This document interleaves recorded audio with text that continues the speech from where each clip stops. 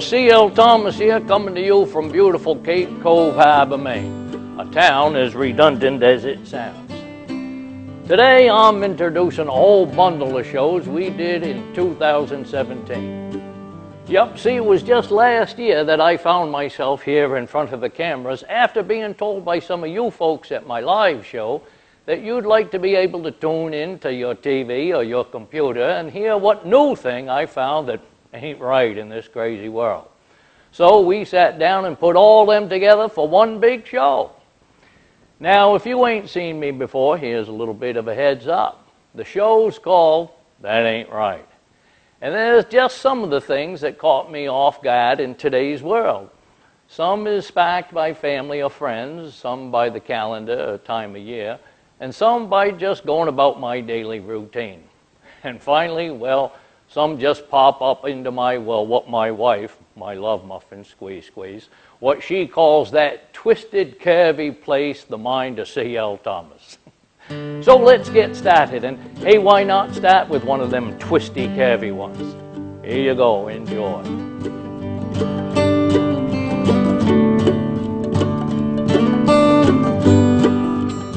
Now this one's a little peculiar, but I shared it with my other friends and they said I should share it with you here today, so I will.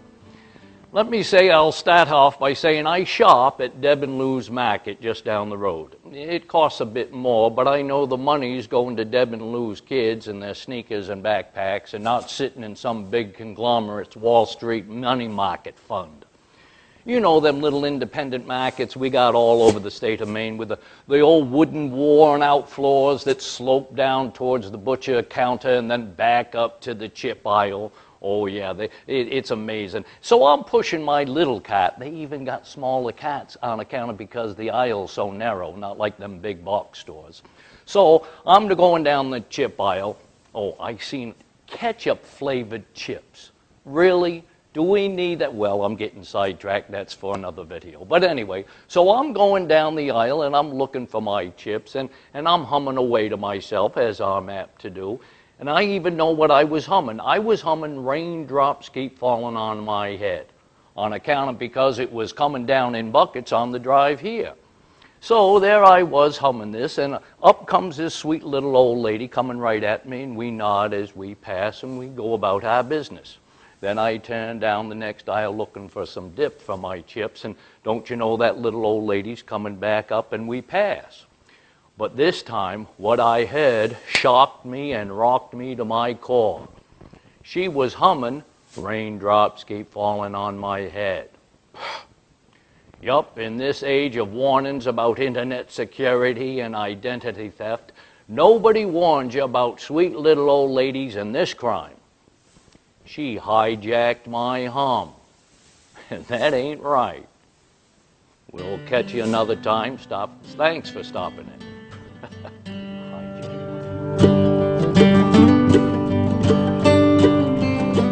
Well, there. So now these next 3 episodes got a seasonal theme.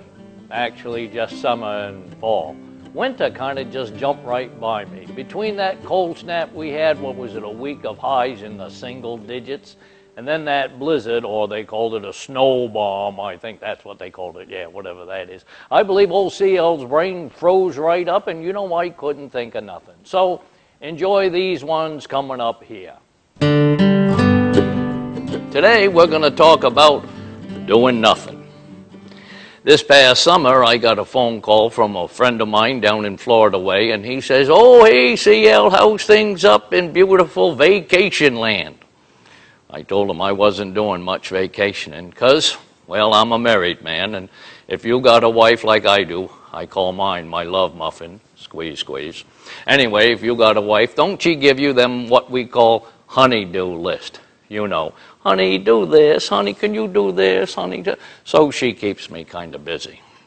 But don't get me wrong now, when it come down to it, I know how to relax some.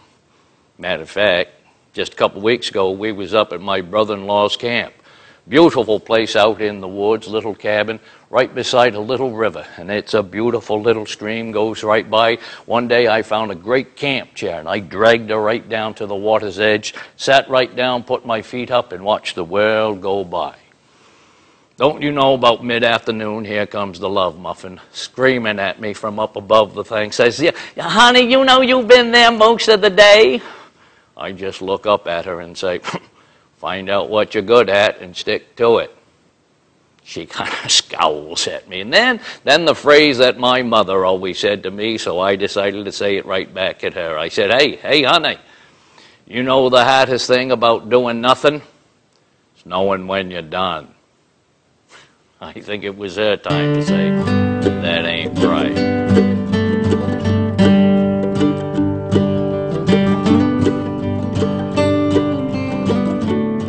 Well, it's that time of year again, chill in the air. Autumn leaves falling and blowing around the yard. Set your clock back, fall back, fall back. Getting ready for the winter, you know that white stuff is coming. Brrr. It's an interesting time in my neighborhood in Old Cape Cove Harbor.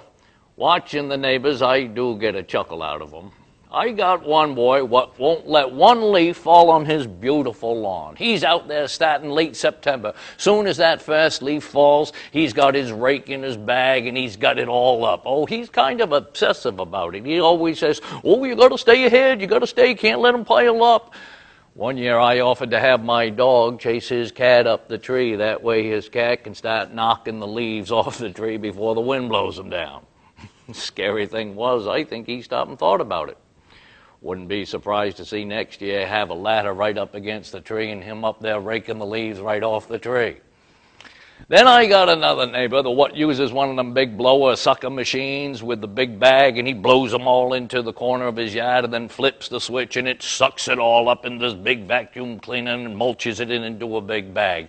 And I'll tell you, it's a pretty slick, but boy, that whining noise, it goes through the whole neighborhood. Whee! Kind of reminds me of an old girlfriend I had once. But anyway, it's kind of different. I just don't. Oh, of course, then I got the big neighbor that always has the fancy newest cars, and he's got a whole crew come right over in a big old pickup truck, some landscaping company, I don't know, and they either got a team of rakers or they got a couple of guys with a big old driving thing with a huge vacuum, and I don't know what he pays for that.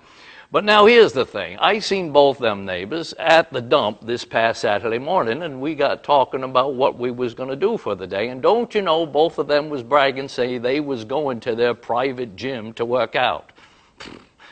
And I'm shaking my head thinking, do you know if either of you boys just put on a pair of jeans and working gloves and got on the busy end of a rake, maybe you wouldn't have to pay for a gym and all them fancy boys coming over with their machines. But that's just me. Oh yeah, one last thing about that falling back, setting your clock right and all that. I was driving through the big city the other day and I seen one of these office buildings with a big old electronic clock on the side, big advertisement for their company and all that. But the thing was, they hadn't reset their clock. They were still on standard time. And I'm thinking, oh, there's a good advertisement for your business. Come do business with us when we're so lazy we can't even set our clocks right. That ain't right.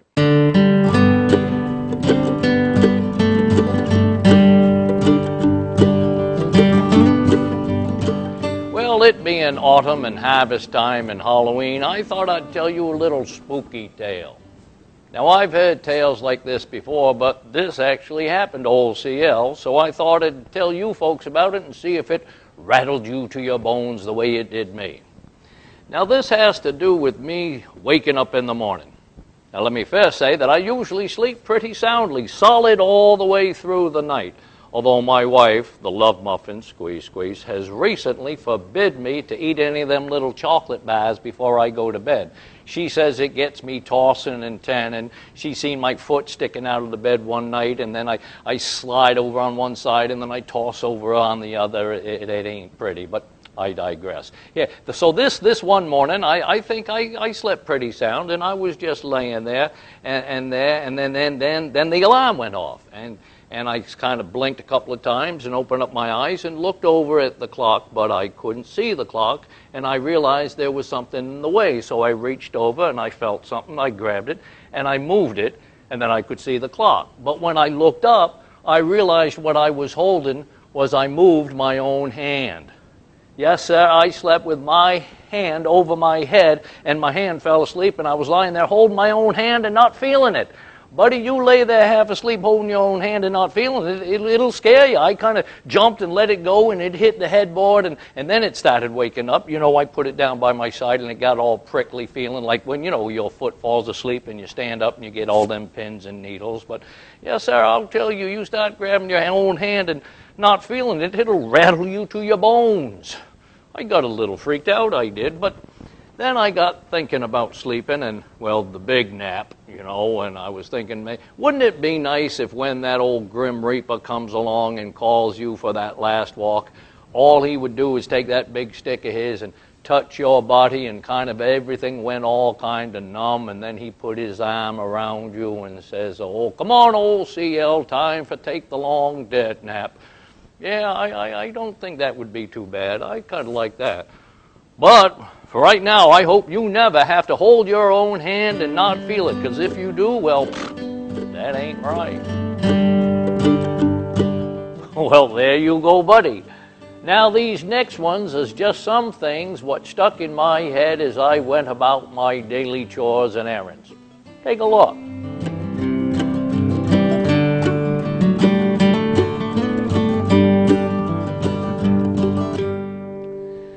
Gray hairs, wrinkles, too many candles on the cake, the shelf on the shirt where none used to be.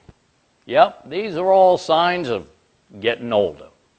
Now, for the longest time, I've been all right with this thing called aging. It's that earth going around the sun thing that you can't stop. And the old adage says you worry about things you can control. And stopping the earth going around the sun, that much control I ain't got. So I've been kind of accepting with this getting older thing. Key word here is kinda. See, sometimes the whole process just sneaks up on you and gives you the old 1-2, or in this case, 1-2-3. Here's what happened. First, I go down to my mailbox, and there's my reapplication for the AARP card. Now, I am used to this one. Been coming since I was 50, and that's been a few years. So yeah, it's okay, ain't too bad, and as much as it hurt the first time I signed up, well, as my wife, the love muffin, squeeze, she pointed out they do got some good discounts and deals. So what that was strike one, getting the new AARP card in the mail. Now next, I go to get my hair cut. Like always, I go down the snip and clip, and this nice lady, she snips and cuts. No shampoo. This place just sprays your hair, and no shampoos and dries. Like they cost more when they do all that. So anyway, she's about done with the haircut, and then she's got scissors in her hand, and she starts clipping. But she's clipping my eyebrows. Says, let me just trim these up for you. And I'm thinking, geez, do I really look like that Andy Rooney boy what used to be on 60 Minutes? You know that old boy that whined about nothing. Do I got them eyebrows like him that looked like he had caterpillars above his eyeballs? Geez, that hurt. Strike two. Now, last but not least, was when I went down to the Freeport outlet stores. They got a Pepperidge Farm bread market there. And I go, and they got good deals there, too. You starting to see a theme about good deals, getting older? Anyway. So I get my 2-for-1, the whole wheat bread things, and I go up to the counter, and there's this woman, and she looks right at me, checking me out, and says, you got your senior discount card? Now, see, the AARP card, that could be spit out by a computer, because it says when you're 50. And the eyebrow clipping, well, chalk that up to hygiene or the little lady doing her job, I don't know. But when someone's basically looking at you in the eye and says, you look old. You got your old card for the discount? I suppose I ought to get used to it, but it ain't right.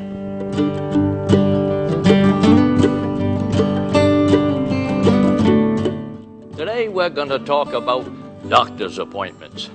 Now that word right there, appointment, sort of says you got an agreement between the two people of what time you're going to meet. Today I had a 9 a.m. doctor's appointment, and I got there a little early, about 1:15, just in case I had more forms to fill out or something like that. You know, they always got something new. But turns out they didn't. I walked in. There was another woman waiting in the waiting room. I sauntered up to the nurse. She checked me in. I grabbed a magazine and sat down. was kind of wondering what time this other woman's appointment was. Thought I had the first one of the day. Anyway, I'm sitting there looking through the magazine when, don't you know, just about 9 a.m., right on the nose, in comes the doctor. But he's coming from the outside. And he sort of gives us a little nod, walks up to the nurse, checks in with her, and then saunters down to his office. And I'm thinking, geez, you know, in this day of instant communication, couldn't I have gotten an email or one of them text messages? How about an old-fashioned phone call? Say that the old boy's running behind. But apparently he thinks his time is more valuable than mine. And they say time is more valuable than money. Money, you can work harder and get more. But time, you waste an hour, boom, it's gone. So I'm sitting there just fuming about him being late and all that. And then I got to thinking about it. And they say, what, realtors, they are retailers. Yeah, retailers, they got customers. And lawyers, yeah, lawyers, they got clients. And doctors, well, they got patients. Because apparently if you are one, you have to have some. And that ain't right.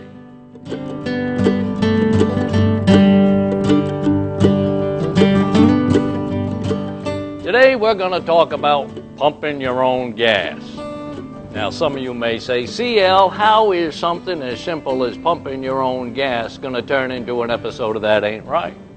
Well, let me tell you, Mr. Man, in this day of technological advances, it can get pretty messy. First off, if you're from around here, you know we got all kinds of options to pump your own gas. But did you know if you're from the state of New Jersey, you can't pump your own gas? That's right, in that state they got a law what says someone else has to do it for you. Found that out when I pulled off the turnpike in the rest area to get some gas, and all these boys come out to help me pump. I guess it's a good thing for the economy and jobs for folks from different countries get work right away without much training.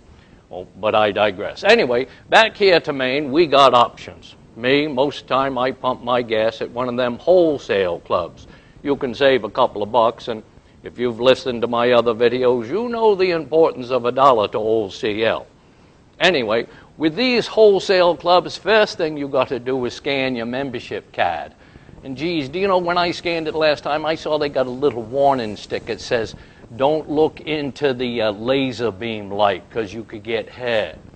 And I'm thinking, if you're stupid enough to turn your head up and look into that laser, you deserve to go blind. Anyway, I'm getting off track again. So if you belong to one of these clubs, so first you got to scan your card, then you got to put in your credit card, or God forbid you got a debit card and you got to punch in your PIN number. And this is, yeah, it gets complicated. This is all before you even pick up the hose and put it in your tank. And I'll tell you, but what I'm talking about today is when you pay ahead of time. You know, you go in and tell the boy how much you want, and then you go back out and pump your gas. And well, here's what's happened to me. I went in and I told the boy I wanted $10 worth, and I go back out and start pumping. And you know it's filling up lickety-split with that money dial going as fast can be, and the actual amount of fuel going in is just tick, tick, tick, because it's so expensive these days. But that's another story for another time. Anyway, so lickety-split real fast up until, oh, I don't know, about $9, she starts to slow down. Then it's like $9.95, it starts to creep. The last 5 cents. $9.96, $9.97, $9.98. And I'm thinking, what's going inside that pump? Is there some boy in there holding a surprise party saying, oh, watch this, we're going to get to sneak up to him at 10. He's gonna be all surprised. 98, 99, $10, surprise! No, sir, it ain't no surprise. That's what I asked for. No sense in creeping up to it. Just give me my $10 and let me go on my way. And some do it at the dollar mark. It'll slow down at $9, then creep all the way up to 10. And I'm thinking, geez, you got the technology. Stop it right at $10 and let me keep going. Now, it may not sound like much, but I'll tell you what, you're in a hurry and you don't see that tick, tick, tick, just give me my $10 and I'm on my way, because if you don't, well, that ain't right. Indeed, that ain't right. So these last two, I got to thank family and friends for being the inspiration. First, I got to sit back and watch my buddy just rant away. That was some fun. And last, well, hats off to probably the best source of chuckles I got in my life, my daughter. Enjoy.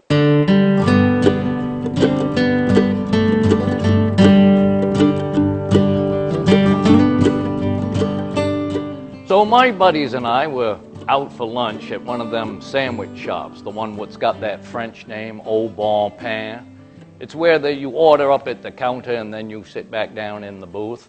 Now, there was three of us, so I ordered first, then John, then Danny. Now, Danny is the older, not-so-statesman of our group. He don't take good to change, and he's kind of set in his ways. And when he sees something changing, boy, he can start ranting. But this time, well, we kind of understood, because let me tell you, it went right. Here's what went down. Old Danny orders a sandwich and a soda, and the young clerk asked what size soda he would like, and he says small. And she says, "We don't have small, just medium and large." Well, Mr. Not-So-Statesman just says, "Really?" She smiles and says, "Yes, sir, would you like medium or large?" We just watch as his face gets all red the way it's apt to do when he runs into something of this nature. He'll swallow some and then, depending on the person, might engage them in a bit of a question regarding the stupidity of their statement. But in this case, seeing the youthful gal and knowing the brick wall what might lay between them curly locks and innocent eyes, well, old Dan just says, "Medium," and shakes his head. He was saving it all for us. So she brings the soda and sandwich, lickety-split, and we all walk away as Danny's head starts shaking back and forth like a dog with a tick in his ear, and he sits down and starts to unload. "So did I hear right," he says, "old Mr. Au Bon Pain don't have no small sizes, just medium and large? Now how in all that saying and right can you just jump right to medium without having a small first? Correct me if I'm wrong, but don't medium mean something in the middle, then you got to have something on either side? I mean, why don't we just have bigger and biggest, leave out the big? A bowl to bucket with our soups instead of just a cup?" Oh, he kept going. He said, "Yes, Mr. Au Bon Pain, it goes like this. Big, bigger, biggest for a reason. You got three, count them, three choices." He was all wound up, veins popping out, upset. John and I just sat back laughing. "Here's an idea. Why not just start with large and rewrite the whole English language? No adding the EI or the EST. Why don't we just go right to friggin' huge and make us swim in our cups of soda too?" Oh, he was all upset. "And speaking of language," he says, "what does Au Bon Pain mean anyway?" "Oh, I know," he says, "Mr. Medium Large and no small. Au Bon Pain means one big pain in the you-know-where." Oh, we did get quite a chuckle out of that rant.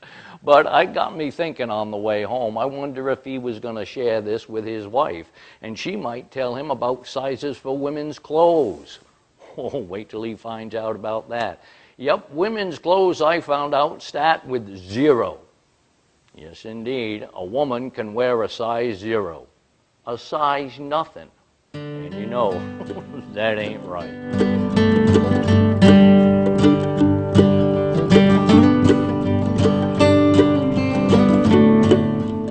Now, as some of you may know, I got a live show called Tourists, Teenagers, Technology, and Other Things That Ain't Right. You should check it out sometime. Well, anyway, the other day, the boys and I, in our morning coffee, we was down at the old Chat and Chew downtown, and don't you know, teenagers and technology come up in our morning discussion.